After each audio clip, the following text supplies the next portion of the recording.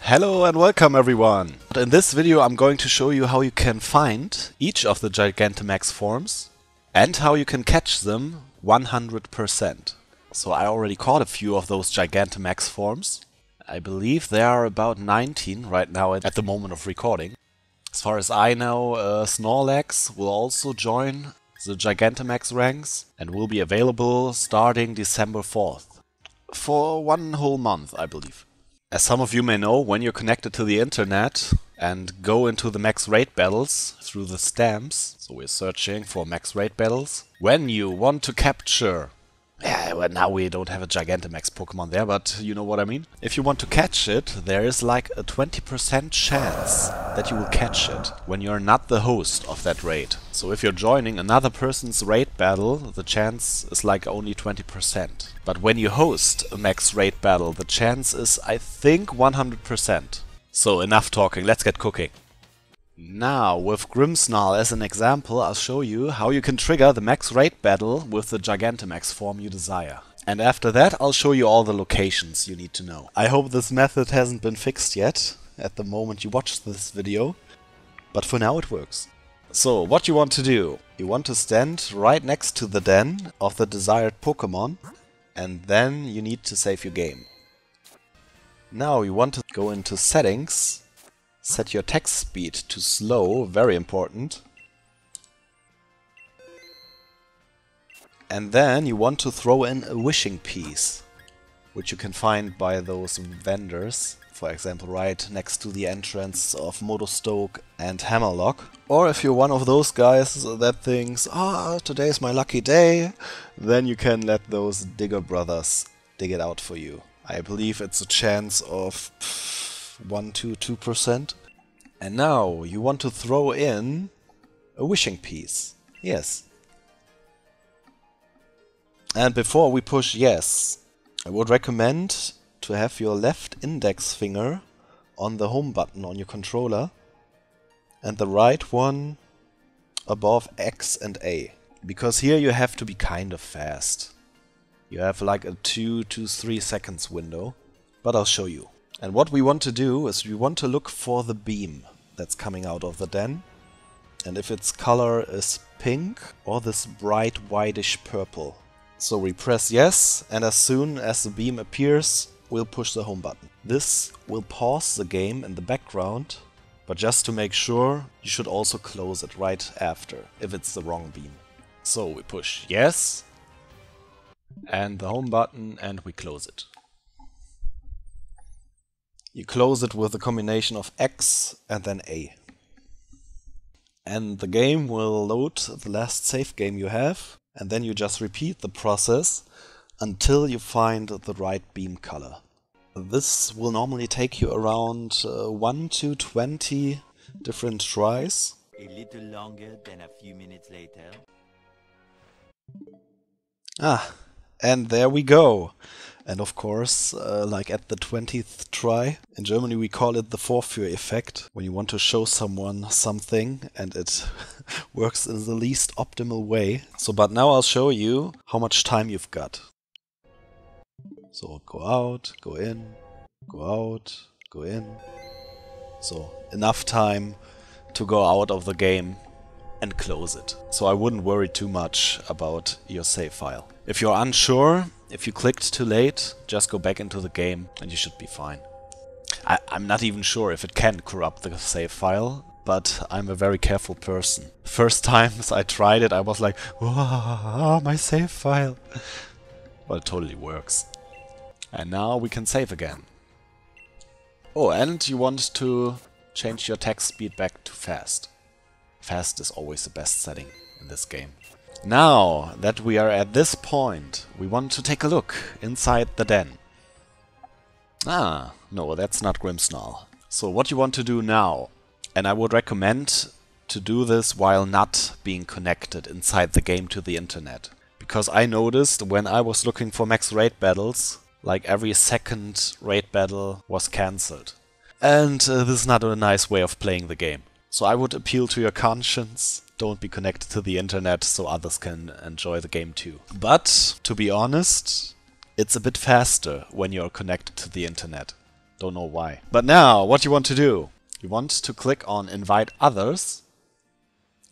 And as soon as the countdown starts in the top right corner of the screen, you can push the home button. Go to System Settings. All the way down to System. Over there to Date and Time. If you synchronized your clock, you need to turn it off with the push of the A button. And then you go down. And all you need to do, advance the date 1 day further. And now you push the home button again. And press A to go back into the game. Now you want to quit. And say yes. What happens now? The game thinks a day has passed. And when a day has passed inside the game, everything gets reset. So the den is active again, which means you also get 2000 watt. And there will be another Pokemon waiting inside. Now you have a 5% chance to encounter the Gigantamax form of this den, which means it could take some time. But at least you'll get some watts, which I'll talk about in a following video. But now I'll show you what it looks like when you do it in fast. Invite others, home button, system settings, down, date, up, over, back to the game, quit. So if you optimized this method, it should take you around 10 seconds, at least when the countdown is over there. I'm starting to enjoy this because it got some kind of meditational purpose. So you just do it. No, no, no, no! No! Oh, I hate that. When you misclick like I did, just go ahead and kill everyone.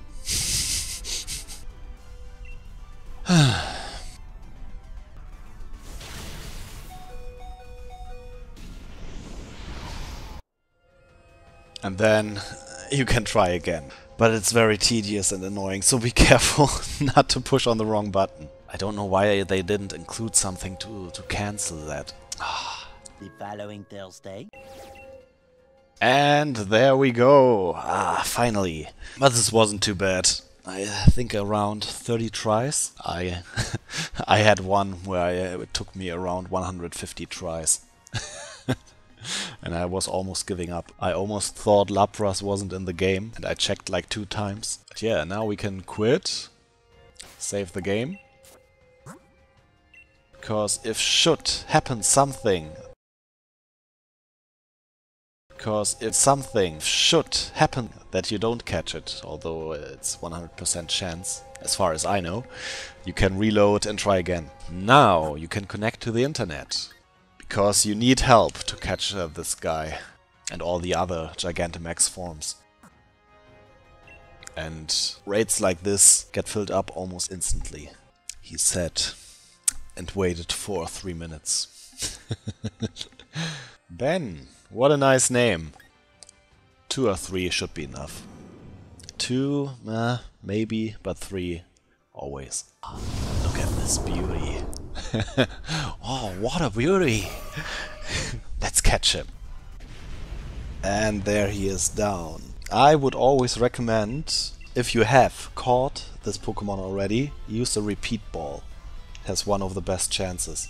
Or the dusk ball, because this is considered a cave. It has almost double the chance to catch in comparison to the ultra ball. I mean, I got 100% chance, but I like to use it. And there we go. That's how you catch the Gigantamax forms of all the Pokemon. And now I'll show you where all the locations are. Let's get over to the meetup spot, and there I'll show you the first 2 locations where you can find the Gigantamax form of Butterfree. For the purpose of this video, I'm going to set it to the 1st of May 2020, because that changes the weather in the wild area everywhere to sunny. I'm showing you now a little list for all the dates you need to change the weather in the entire wild area. I feel like a god, I can change the weather, yes. So, the first location for Butterfree will be here. All the way in the southwest. The second and last location for Butterfree is around here.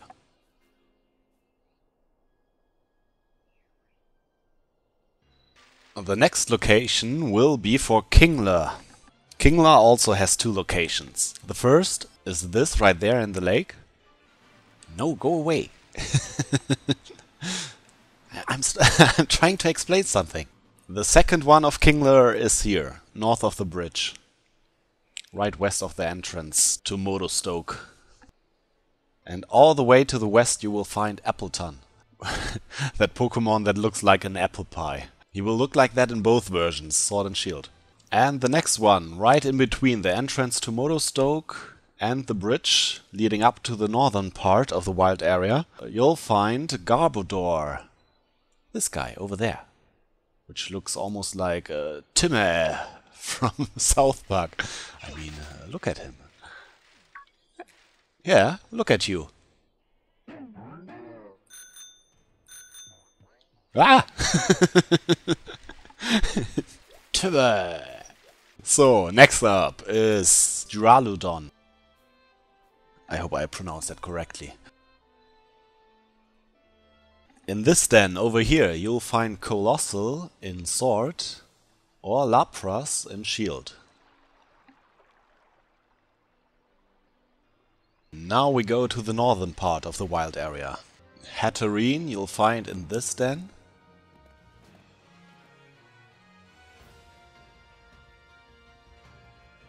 The giant cake form of Alcremie you'll find here.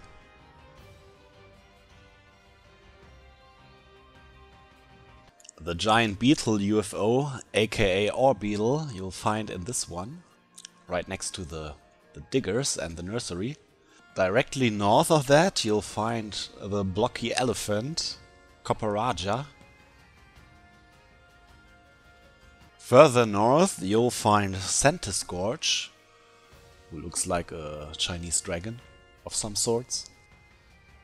And in the bottom one of those two, you'll find Machamp in Sword and Gengar in Shield.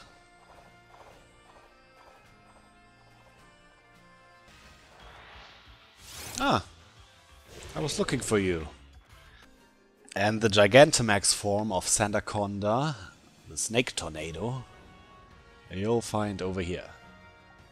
And inside this little stone circle you'll find the second encounter of Sandaconda. The demonic looking Grimmsnarl you'll find here.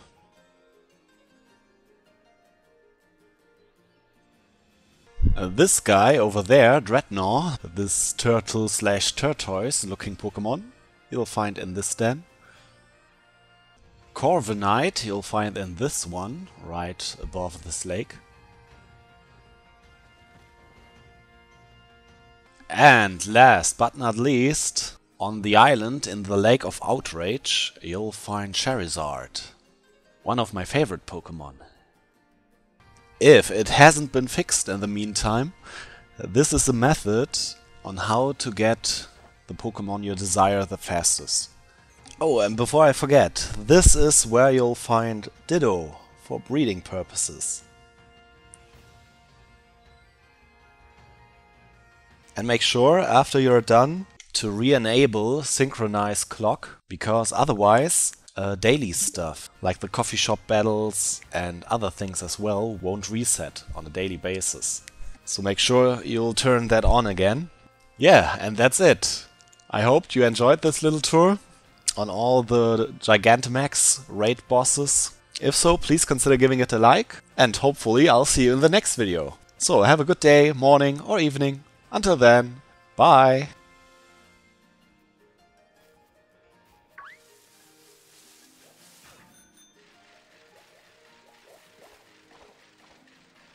Yeah, I got your big brother now. Yeah, you heard me.